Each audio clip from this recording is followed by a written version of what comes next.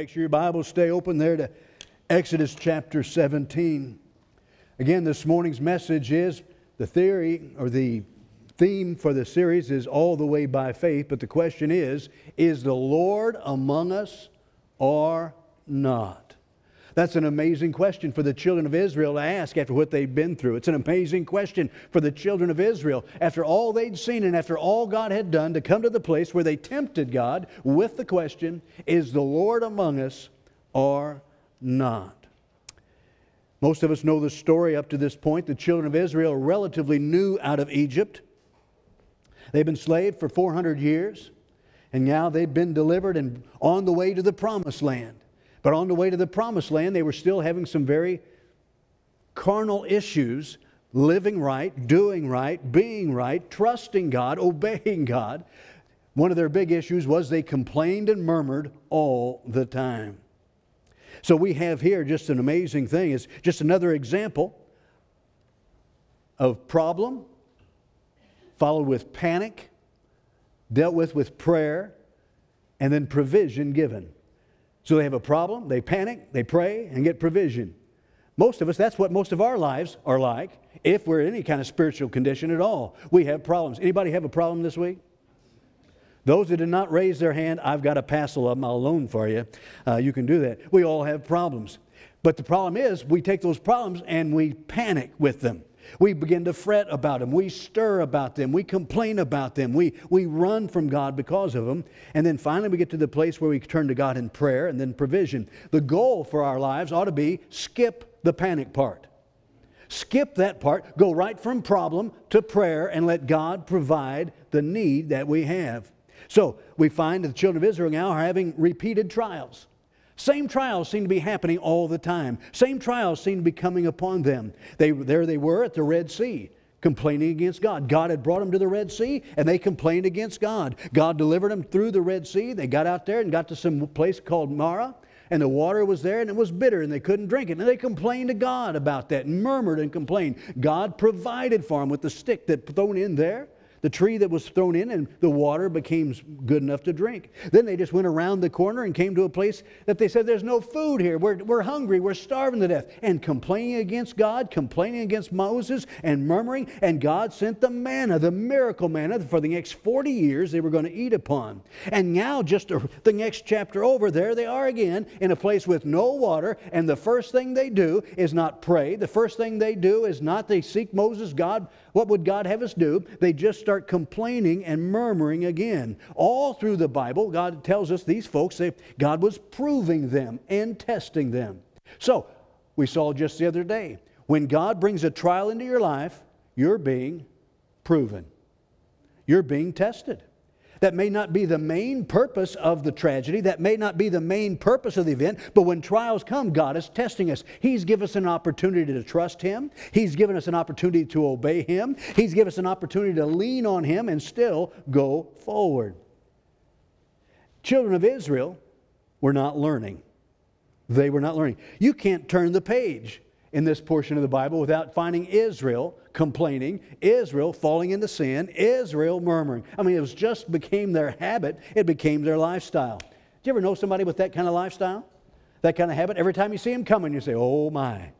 You're getting ready to give you a long list of all the problems and all the trials. By the way, I don't mind you telling me your problems. We can pray together. But how many know what I'm talking about? To somebody who's that's just all they do. Everything comes, no matter what comes in their life, they complain and they murmur. Let's strive that not be us today. Let's learn.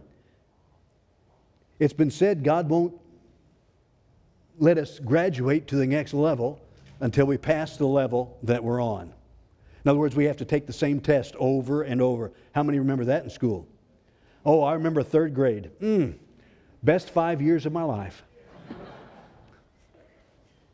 But we don't go on until we pass. Well, God brings these same things. Children of Israel, they still haven't learned it, and they got the same trials and same issues. If I was going to outline the next two chapters, this chapter and the next one, it's Rephidim's waiting. That's what we're talking about this morning. Rephidim's wanting, and then Rephidim's water, and Rephidim's war. And we're only going to be looking at the first two this morning, and even those briefly. So, is the Lord among us or not? Very quickly, here we go. Number one, we find the waiting at Rephidim. The waiting at Rephidim. Notice what it says in chapter 17, verse number 1. And all the congregation of the children of Israel journeyed from the wilderness of sin after their journeys according to the commandment of the Lord and pitched in Rephidim, and there was no water for the people to drink. Notice they were there by the commandment of the Lord. They were there how, class? By the commandment of the Lord. God was leading them. Remember, He just didn't send them an email. He didn't send them a text. He had the pillar of fire at night, the pillar of cloud by the day, and they were following that day by day. As it would move, they would follow. As it would stop, they would stop. So God was leading them to Rephidim. They didn't decide, this is where we want to go. They didn't throw a little dart at the map and say, this is where we're going. God was leading them through the wilderness, leading them to Rephidim. Now, Rephidim, the word city, that name of that area means to stretch out or refresh. To stretch out or refresh. That sounds like a good place to go. Amen? I like stretching out. I like being refreshing. And then it says they pitched in Rephidim. The word pitch there means to rest in your tent. So you hear the word Rephidim, and they pitched their tent in Rephidim, so they're getting rest, they're getting ready to stretch out, they're getting ready to be refreshed. So God is leading them there, and God says, we're stopping right here. We're pausing right here. I'm bringing you to this place. Now, while they're there at a place of refreshment, while they're there at a place of resting, that does not mean they're not going to have problems. See, when we're resting, that doesn't mean we won't have concerns. That doesn't mean we won't have trials. That doesn't mean we're not going to have difficulties in their life. So He brought them there, and they're waiting. They're waiting for the next step. They're waiting for God to move them. They're waiting for what God has for them. And so they're waiting. Let me challenge you with something. We spend a lot of our time waiting on God. Just waiting on God. When God moves, it's often very rapid. It's often very quick. But in the meantime, we have to do some waiting. And here's a basic thought for the idea of waiting at Rephidim. Waiting time must not be wasting time. Waiting time must not be wasting time. Boy, so often we get a place where we're resting, or we get a place to stretch out, we get a little place of refreshment, and while we're waiting for something else, we just waste our time. I got news for you. We don't have enough time to waste. Hello? We don't have enough time to waste. You know, I'm approaching middle age now. I don't know how long you plan on living, but I'm middle age now. But as I get older, I realize how little time we have. And obviously, I have less time ahead than I have behind. And so I need to understand that my waiting time, when I'm waiting on God, when I'm looking to God to move with something in my life, it cannot be wasting time. And it doesn't have to be wasting time. The Bible says in Ephesians 5:16, redeeming the time, buying the time back, purchasing the time, redeeming the time because the days are evil. So we need to make sure while we're waiting, we're not wasting. While we're delaying, we're not ruining our lives or squandering our lives. The children of Israel, God brought them to a place of Rephidim, a place to wait. They're waiting at Rephidim. A place of rest, a place of refreshment, but a place where there's troubles. Say, preacher, what do you mean we should not be wasting our time? When we're waiting on God, it should be a restoring time. You can make notes in there in your notes, that's not a blank. But there should be a restoring time where it restores our energy, where it restores our strength. The Bible says in Psalm 27:13 there in your notes, I had fainted unless I had believed to see the goodness of the Lord in the land of living. Wait on the Lord. Wait on the Lord. Be of good courage, and He shall strengthen thy heart. Wait, I say, on the Lord. Isaiah 40, even the youths shall faint and be weary, and the young man shall utterly fall. But they that wait upon the Lord shall renew their strength. They shall mount up with wings of eagles. They shall run and not be weary. They shall walk and not faint. It ought to be a restoring time, a building time, a recovering time, a strengthening time, strengthening our faith, strengthening our trust, strengthening our labor, strengthening our knowledge of the Word of God, strengthening our love for God. It ought to be a building time and a strengthening time. And all God's people said, amen. So he said, well, I'm waiting on God. Well, what are you doing while you're waiting? Waiting is often a time of training, where we're getting trained. where we begin to practice what we know we need to do. It's a time of testing. It's a time of learning. It's a time of trusting. Don't let waiting be a wasting time. God doesn't have us wait to be idle. Number two, and here's where we're going to spend most of the time because this is the crutch of the message for this morning. We see the wanting at Rephidim. The wanting of Rephidim. They got to Rephidim. God led them there, but there was no water.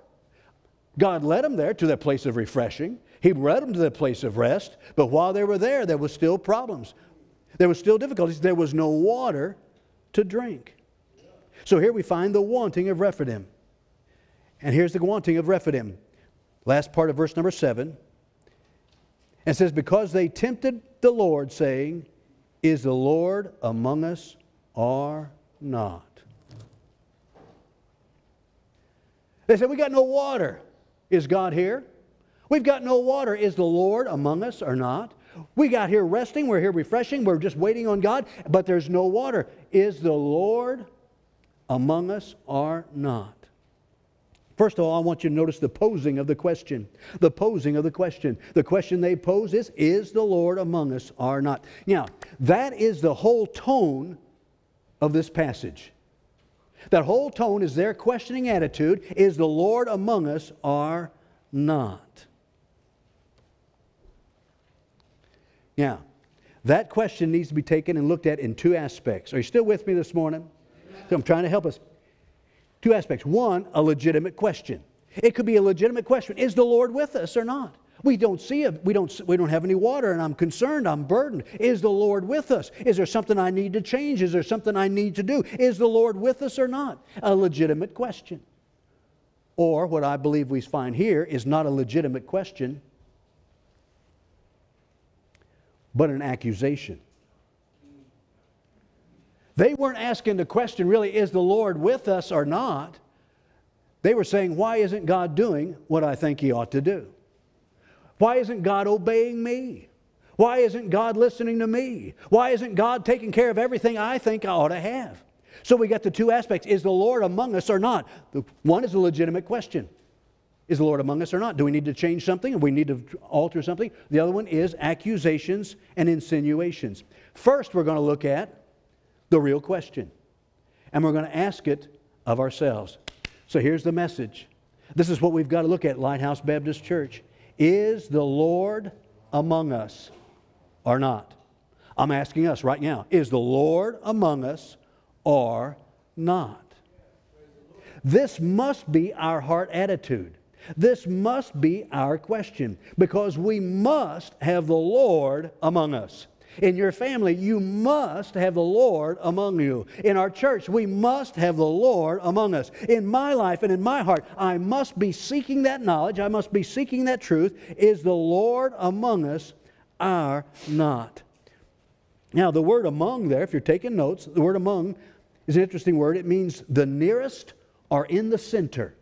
The nearest or in the center. And it comes from a root word to mean to be at hand or to join. So the question we're asking is the Lord in the center of us or not?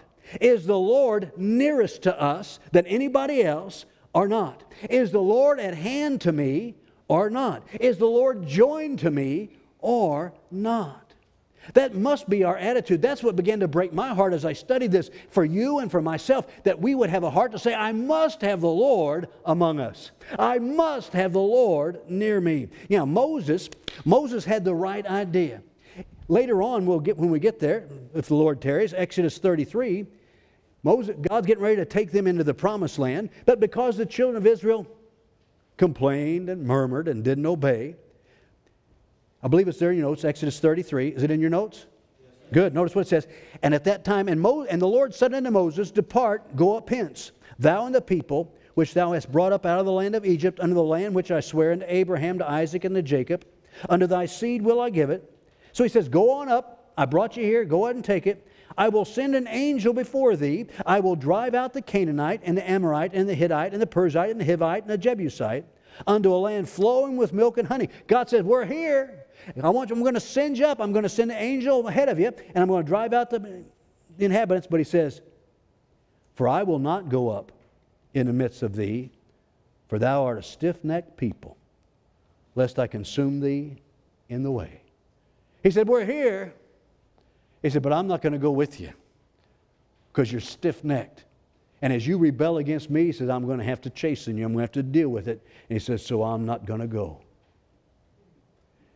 Now, if I can put it this way, if God came to you today and says, I'm going to send you to a new job, and you're going to get 4 times the salary you're making now. They're going to give you a car to drive. You're going to get 5 weeks vacation a year. You're going to get a 401k. You're going to retire after 5 years with full pension. You'd say, wow, wonderful. He says, but I can't be with you, and I can't bless you in my spiritual way. You'd say, that's all right. I'll take the job. That's all right. I'll do on. Moses was not that way. He said, I'm going to send you to the land flowing with milk and honey. He said, but I'm not going with you because you're rebellious, you're stiff-necked. In verse 15 of that same passage, here's Moses' answer in Exodus 33:15. And he said unto him, Moses saying unto God, if thy presence go not with me, carry us not up hence. He said, if you're not going to be with me, I don't want to go. I don't care how much milk and honey it is. I don't care how good the land is. I don't care how much we're going to possess. I don't care how many victories we'll get against the enemy. He said, if you're not with me, if your presence is not part of me, if you're not with me, I do not want to go. That's the spirit we need in our lives. Is the Lord among us or not? Now, it's true.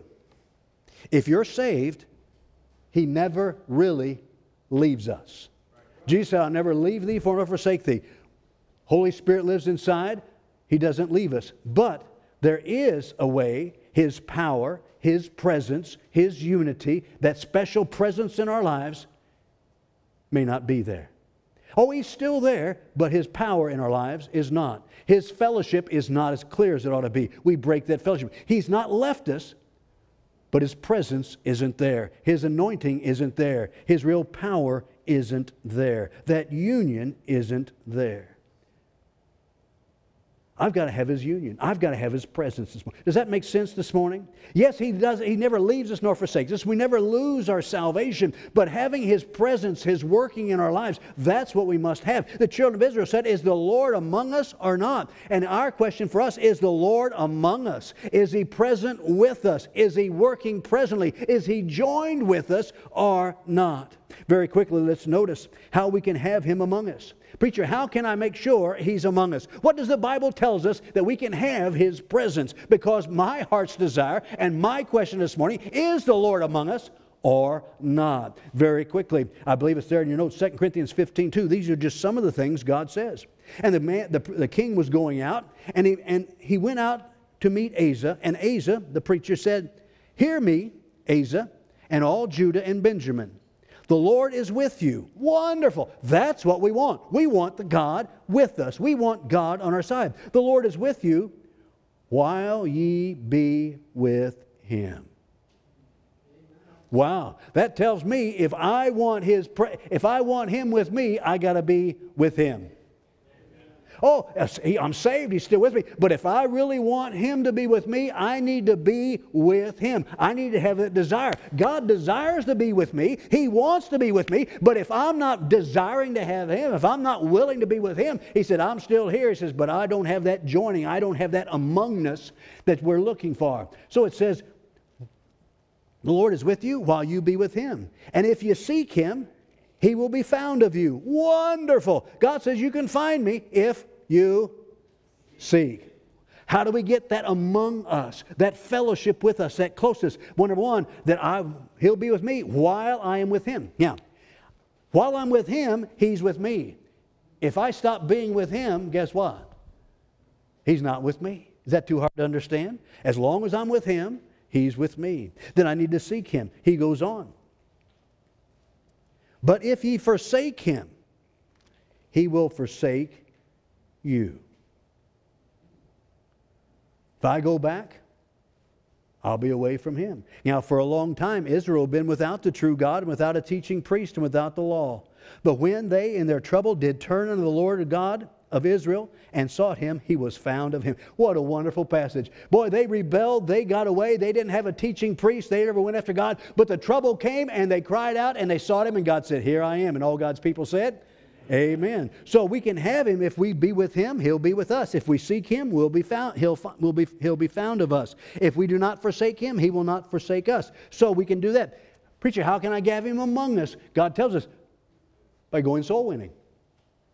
By going soul winning. Boy, it got quiet. Matthew 28:19. Go ye therefore and teach all nations Jesus after his resurrection, baptizing them in the name of the Father and of the Son and of the Holy Ghost, teaching them to observe all things whatsoever commanded you. So he's telling them, here's the mission. Go give the gospel. People are on the way to hell. They need to know I died for them. They need to know how to trust me as Savior. They need to be born again so they don't have to go to hell and they can go to heaven. He said, teaching them to observe all things that are commanded you. So you teach them there, you see them saved, you baptize them, and then you teach them how to live right and tell others. And he said, and lo, I am with you always, even unto the end of the world. Yeah, I know Jesus never forsakes us, but God's making a promise there in context about he's with us when we go. All right, let's say, when we go, he said, I'm with you. He said, as you go into all the world and preach the gospel and teach them, he says, I am with you. One of the exciting things is when you go out or you're talking to neighbors or knocking some doors, giving some gospel tracts, you know you're not alone because he is with us. Amen. So, preacher, how can I have that among us? Well, I'll be with him. He'll be with me while I'm with him. I need to seek him. He'll be found of me. He won't forsake me if I don't forsake him while I go soul winning. By the way, Revelation warns us about getting away from that. The Bible says he'll remove the candlestick. He'll remove our title as a church if we get away from that first work. How else can I have him with me? One last one. Submission to. If I'm in submission to him. John 14:23, there in your notes. Jesus answered and said unto him, if a man love me, he will keep my words. Oh my, did you see that? He said, if a man love me, he will keep my words. Talk to me, class. So Jesus is saying, if I do not keep his words, I do not what? I don't love him. He said, if you love me, you keep my words. So if I'm not obeying the word of God, I see what it says, but I'm not obeying it, I am not loving him. Wow. No matter what we say, what we do. But he goes on, Jesus answered and said to them, if a man love me, he will keep my words, and my Father will love him, and we will come unto him and make our abode with him. He said, so me and the Father, we're going to come unto him, we're going to make our abode, we're going to live with him, we're going to be among him as we submit to his word. Wow. The legitimate question, is the Lord among us or not? He wants to be. Jesus said, where two or three are gathered in my name, there I'll be in the midst of them. So we gather and focus on the name of Jesus Christ. We gather and focus on the Lord Jesus Christ. It's all about Jesus. It's all about him. It's not about me. It's not about a denomination. It's about Jesus Christ. And as we gather together, he promises to be among us. Why did you come to church today? Did you come expecting to meet the Lord? Did you come expecting to be fed? Did you come expecting to hear from him? I hope so. Is he among us or not? So that's the legitimate question. We need to ask ourselves in our lives, is the Lord among us? Is the Lord among me? Is he in union with me? Is he the closest thing to me? Is he the nearest thing? That's what among means. A nearest, closest, or not? Looking at the question the other way, which I'm afraid too many of us have. It's a question of accusation. Not is he with us, but is he obeying us? They wanted water. They said, we're here in this place and we're thirsty. And they began to complain and murmur. And they said, is the Lord with us or not? In other words, how come God's not doing what I think he ought to do? How come God is not watering us like I think we ought to be watered? How come we've got these things going on? And I'm just murmuring and complaining. And so it was accusation. Ladies and gentlemen, it's real easy for us to get to that kind of spirit where we ask that same kind of question. Is the Lord with us or not? Does the Lord care about us or not? Does the Lord love us or not? Is the Lord leading us or not? Is the Lord among us or not? It was a question of accusation. So very quickly, let's notice the pathway to the question. The pathway to the question of the negative question. We saw the positive question. Whoa, I want to be like Moses. Moses said, if you're not with me, I don't want to go. Don't bless me. Don't take me anywhere unless you're going with me. But here we have the negative of that question, the accusation where they're accusing God. Notice what it says in verse 7. And because they tempted the Lord, saying, they were trying the Lord. They were arguing with the Lord. Is the Lord among us or not? Very quickly, the pathway. How do we get to such a point? Because when we get to that point where we don't think God is with us, when we get to that place where we begin to accuse God of not caring for us, not doing what we think God ought to do. I should be well. I should be healthy. I should be rich. I should be as good looking as Pastor Bryson. When we get to that place and we begin to say, is the Lord with us or not? We begin to backslide. We begin to cool off. We begin to stop serving. We begin to get a negative spirit. So, here's the caution. How in the world do we do that? Here we go. The pathway to the question, how do we get to such a point? Number one, as we see in the passage with the children of Israel, esteeming the physical more than the spiritual. Esteeming the physical more than the spiritual. They were there because God led them. They were there because they were God's people. Back as slaves, they cried to God to deliver them. We're your people, God, deliver us. So He delivered them, and He's leading them. But now, they have the choice of being a little thirsty and still loving God and serving God and looking to God, or being thirsty and denying God. They were esteeming the physical more than the spiritual. But when we start doing that, when the physical means more to us than the spiritual, like it did them, they said, we're thirsty now. What are we going to do? How are we going to do it? We're down that pathway where in our lives we'll say, is God with us or not? We need the kind of attitude like Job had. Job 13:17, Job said, with all the things went on in his life, the loss of his family, the loss of his health, the loss of his possessions, he said, though He, meaning God, slay me, even if He kills me, yet will I trust Him. But I will maintain my own ways before Him. He says, even if He kills me, I'm going to trust Him. Apostle Paul said in Philippians 1:20, according to my earnest expectation and my hope that in nothing I shall be ashamed, but with all boldness, as always, so now also Christ be magnified in my body, whether it be by life or by what class? Death. The idea is we get to the place where the spiritual supersedes and overpowers all physical needs. If I do not have what I physically need, I still have what I spiritually need. And I emphasize the spiritual in my life over the physical. But see, we get all wrong when we start emphasizing the physical over the spiritual. Stay with me. I'm trying to help us. This is a challenge as we see the children of Israel putting everything they have on the physical and not the spiritual. Very quickly, we are always wrong when we measure all things by money and not mission and ministry. Are you listening to me? We're always wrong when we begin to measure all things by money and not mission or ministry. When we put physical, the money I have, the bank account I have, the house I have, all those things, when I had that above the spiritual and I measure my success based upon that, I am headed for the question, is the Lord among us or not? Does God care or not? They put that physical above the spiritual. When our life is based upon finances and not faith, we're headed down that path because we're putting the physical, this old world, and not faith. See, we forget, we live in America where the poorest of us as Americans are rich compared to anybody else in the world. We are so blessed. You look at Christianity, anytime in all of history, America has been unique in the blessings and the luxuries and the protection and the freedoms we have. And so we get to the place now where we expect that same physical. No, we must emphasize the spiritual more than the physical. So if it's all finances and not faith, we're headed down the wrong path. If it's all about comfort and not Christ, we're headed down the wrong path. Oh, we've got to be willing to follow Christ, take up our cross and follow Him, deny ourselves, whatever it is. And that doesn't mean I'm looking to be uncomfortable. I like comfort. I like my recliner. I like the places I have, but I cannot esteem that more than Christ. If by following Christ I have to lose some comfort, I need to be willing to lose some comfort. If I'm not willing to lose some comfort and start complaining, I don't want about Christ. I just know that I'm not satisfied. My house is too small. My house is too big. My car is this and my car is that. Oh, I'm headed the wrong thing.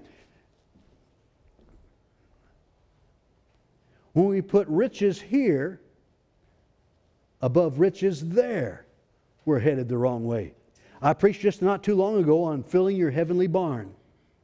If you haven't heard that message, I want you to go back and listen to it. Filling our heavenly barn. It says in Luke 12:20, the rich man, if you remember, the rich man said, I don't know what I'm going to do. I got too much stuff. He said, I know what I'll do. I'll tear down my barns and I'll build bigger barns and I'll fill them, and then I'm going to sit back and take my ease and enjoy life. In other words, he was focused on building and filling his earthly barn. And so my thought from that message was, your earthly barn may be full, but what about your heavenly barn? We got a mansion, that's being given. See, Christ is building us the mansion. That's His responsibility. Our responsibility is to fill up our barn. Lay up treasures in heaven. Lay up treasures in heaven. So we talk about that. And so when that rich man said, I know what I'm going to do. I'm going to tear down my old barns and build bigger and fill them up. And God said unto him, Thou fool, this night thy soul shall be required of thee. Then whose shall these things be which thou hast provided? So is he that layeth up treasure for himself, that's here, and not rich toward God, that's there. See, we're headed down the wrong path like the children of Israel when we esteem physical and finances more than the spiritual. The finances here more than there. I was thinking about, I don't think I've told this story here in many years. Anybody remember what cash is? You know, the paper money. Well, back in the day when they used that a lot, that money would wear out.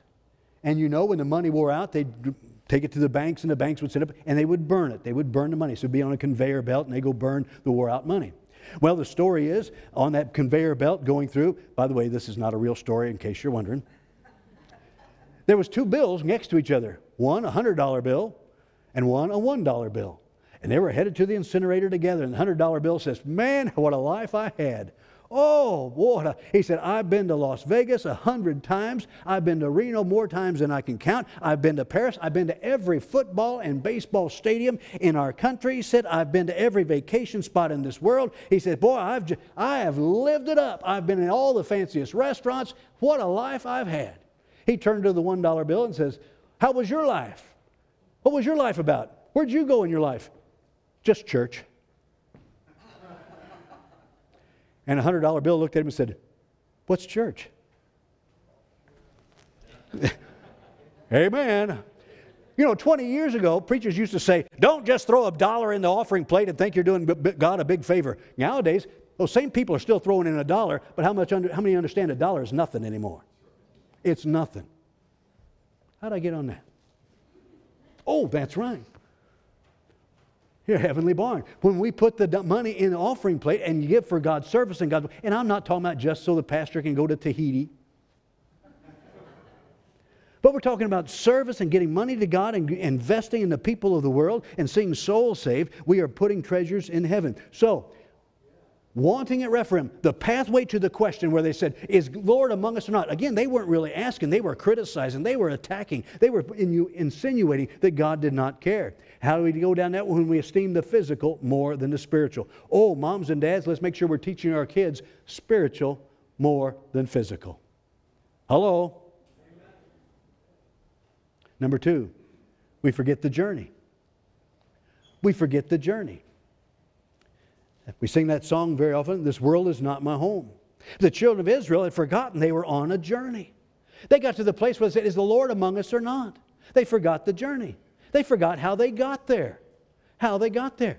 Remember, the Lord was leading them. Here it is. Every day, it never went out, it never disappeared.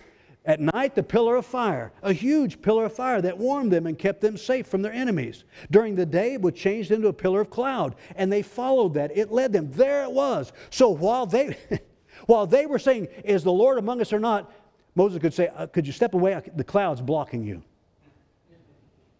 Is the Lord among us or not? Well, I can't quite tell because the light from that fire tonight's awful bright. See, they forgot they were on the journey. The Lord led them there. They were following that, but they said, is the Lord among us or not? They forgot how they got there. You and I get to the place where we start questioning God when we forget we're on a journey. We're on a journey, and we forget how we got here. The children of Israel went from the misery of slavery. By the way, you got saved, you were in the slavery to the devil. You were in slavery to the world. You were in slavery to the flesh. And when God saved you, what a miracle that was. He delivered you out of that. And we forget that we're on a journey. They were in slavery of misery. Then they got freed by the miracle of salvation. The blood on the doorposts and lintels, God delivered them in a miraculous way. Where King Pharaoh just said, no, go, taken through the Red Sea. The means of security and sovereign leading. And as they were just following day by day the cloud, day by the fire, wow, they forgot what they were all going. They forgot where they came from. They forgot the manner of supply. Again, they just came from the manna. They just came from the water that was turned from bitter to good. They just came from the Red Sea. They had all these miracles. They forgot about the journey. And now because they're thirsty again, now the situation is not like they want, they begin to criticize and attack God. Oh, we need to remember we're on a journey. Remembering where we came from. I remember where I came from. I was an old drunken sailor before God saved me. I'm not proud about that. The day before I got saved, that night, it was a Sunday morning when I got saved after a typical Saturday night for a sailor where I'd been drinking and not doing what I should have been done, and God moved in my heart and saved me. I was just a typical old sailor. I was a typical old sinner. I was away from God, but God opened my eyes to where I was headed, what Jesus Christ had done for me, what my wife had told me, what the preachers had told me, and opening up that little New Testament to give all the sailors and reading there in the Norfolk Naval Base and realize what Jesus Christ did for me, and all of a sudden God opened my eyes and I could see I was headed for hell, but God didn't want me to go there, and He saved me. Whoa, my journey started. And when I forget about that journey, when I forget what God has done, then I'm liable to get to the place where I say, you know, I don't have enough, I don't have what I want, I'm a little bit thirsty, I'm a little bit hungry. Is the Lord with me or not? They forgot where they came from. They forgot where they were going. We must hurry. They were going to the promised land, the land of milk and honey. Wow, they're going to a place of great blessings. I'm thirsting out, but you know where I'm going. Wow. If we just remember where we're going, we're headed to heaven. We're headed, as we sang about, the streets of gold and the pearly gates, and Jesus there waiting for us. When we remember where we're going, all right, I'm a little thirsting out, I'm a little difficulty now, but I'm not going to complain because God is preparing a mansion. God is working in my life, and I got to remember where I'm going. Very quickly. How do we get down there? Children of Israel. How do they get to the place where God's people said, is the Lord among us or not? In a criticizing manner. Esteeming the physical more than the spiritual. Oh, be careful. When we forget the journey. Very quickly, when we focus on the lack and not the Lord. When we focus on the lack and not the Lord. All right, they didn't have any water. I'm not saying they weren't thirsty. I'm not saying they weren't concerned. I'm not saying they weren't struggling. But they focused on the lack and not the Lord. Like the widow and the meal. She said, we're going to make this little meal and we're going to die. The preacher says, no. He says, you make it for me first and God will take care of it. Like the little boy with 5 loaves and 2 fishes. In John 6:9, he said, there's a lad here that had 5 loaves and 2 small fishes, but what are they among so many? He's looking at how little they have, looking at the lack instead of the Lord who's got all the answers. But seek ye first the kingdom of God and His righteousness, and all these things will be added unto you. All the housing, just seek the kingdom of God. Moms and dads, get your kid an education, but ladies and gentlemen, the spiritual has to exceed the physical. I'm awfully a little quiet in here. If God wants your child to be a doctor, then let him be a doctor and let her be a doctor and encourage him to be a doctor. But if God wants him to be a missionary, let him be a missionary. But they don't make a lot of money. So, we focus on the mission and the ministry and not the money. Because you're leaving it all here. Well, I don't want my kid there because they might get too spiritual. Well, I can't send them to camp because they might get spiritual. They might actually get saved, or if they are saved, they might hear God's call to be a missionary or a pastor or a pastor's wife. I don't want any of that. I've got plans for them. No. If you want to avoid the place where it says, is the Lord among us or not? It's the spiritual over the material. Very quickly, focus on the lack and not the Lord. Then we begin to complain and murmur. Complain and murmur. That's what they did. The Bible says, do all things without murmuring and disputing. They had their carnal thinking. We just talked about it. Then they began to chide with Moses, pick at Moses, argue with Moses, attack Moses. Then came the contention. They demanded, give us water to drink. Wow. By the way, when you contend with God, that's futile. When you contend with God, it's wicked. When we contend with God, it's harmful. Say, okay, preacher, how can I take the right steps? Here we go, and we'll be done. How can I make sure I do not get to the place where I shake my fist at God and says, are you among us or not? Do you care about us or not? Do you have a desire for us or not? Do you want anything good for us? Why is it? To avoid that very quickly, number one, we do just the opposite. We esteem the spiritual more than the physical. Go home today and say, man, I'm going to focus on the spiritual things in my life.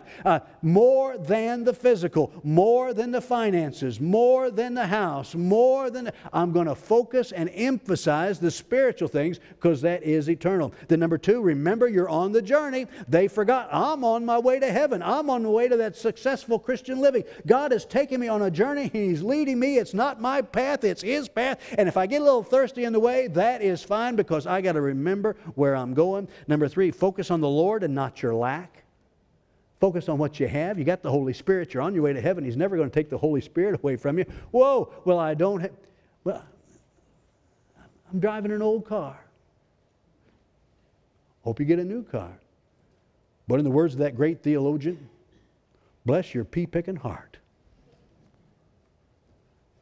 Brother Roy, nobody knows who that is. Focus on the spiritual more than the physical. Remember, we're on a journey. Focus on the Lord and not the lack. And then forbid yourselves to murmur and complain. Forbid ourselves to murmur and complain. You know, again, you address problems and you need to, but just complaining and murmuring because it makes you feel good or you stir up other folks. No, let's do that. The wanting at Rephidim. Oh, let's talk about the water that was provided. What a miracle that was. But the whole idea is that attitude is the Lord among us or not. Let's live so that we ask the question seriously. Is the Lord among us or not? How do I make sure He is? How do I enjoy that fellowship? How do I enjoy His presence? And not get to the place where, is the Lord among us or not? How come I don't? How come He isn't? Let's keep that heart right. So the first question, let's make it personal. Is He with you? Is He with you? Say, how does that happen? When you get saved. When you get saved. He's not with you before you get saved, not in the way He's with you like after you get saved. He may work on your heart, but boy, when I got saved, He came into me. Never leave me. Woo! He's with me. Is He with you? Are you saved? See, the Bible says we're all rotten sinners. Because of our sin, we deserve hell, but Christ died for us because God loves us so much. He paid hell for you and for me. And if we'll believe and call and promise, He promises to save us. Wow. Jesus said, behold, I stand at the door and knock. If any man hear my voice and open the door, I will come into him and he with me. At age 19, I could start saying, the Lord's with me. The Lord's with me. But if I'm not careful, I get to the place where I can say, I don't know if the Lord's with me or not because of this and because of that. Is He with you, Christian? Do you desire it? Have you lost it? Let's get it back. Let's bow our heads, please. Father, we thank You so much for Your word. And Lord, the children of Israel are no different than each of us. They'd already been thirsty once and You miraculously changed their water. They were hungry. You miraculously were feeding them manna. They were about to be captured by their slave holders that were coming after them again, and You delivered them. And I hear they're complaining again. Father, I ask that You help us just remember the spiritual condition we're in if we're saved. Oh, what a difference that will make. Oh, the joy that we have. Help us Make sure our wanting is right. Father, if there's somebody here that's not saved, Lord, I pray that You'll save them today. Please, God, help us. In Jesus' name we pray. As we stand to our feet and the instruments play, a little bit of a challenge, a little direct, but that's what the children of Israel needed. That's what I need, to be reminded. When I get to that place and say, well, if God was with me, I wouldn't be sick. If God was with me, I wouldn't have this financial trouble. If God was among me and among us, we wouldn't have these accusations. If God was among us, no. My concern is the Lord among us or not? I want Him there. And when I've got Him there, that's all I need. When I make the spiritual more important than the physical.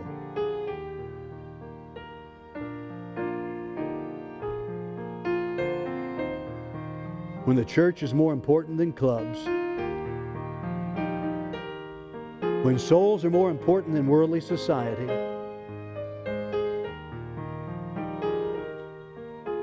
When helping my family grow to serve God is more important than having them grow to make money. Remember, I'm on the journey. This world is not my home. I'm just passing through.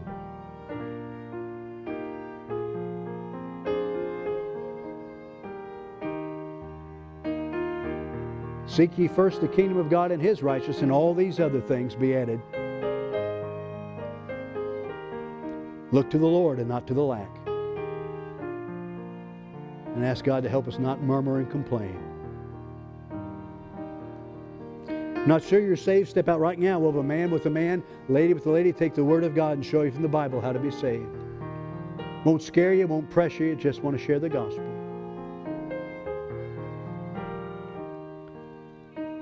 One last thought while you're praying. Hope your mind hasn't wandered. Lighthouse Baptist Church, is the Lord among us or not? If we're with Him, He'll be with us. If we seek Him, He'll let us find Him. If we do not forsake Him, He won't forsake us. If we're getting the gospel out, He says, I'll be with you. I'll be with you. If we're submitting Him, for loving Him and taking His word, He and the Father will dwell with us.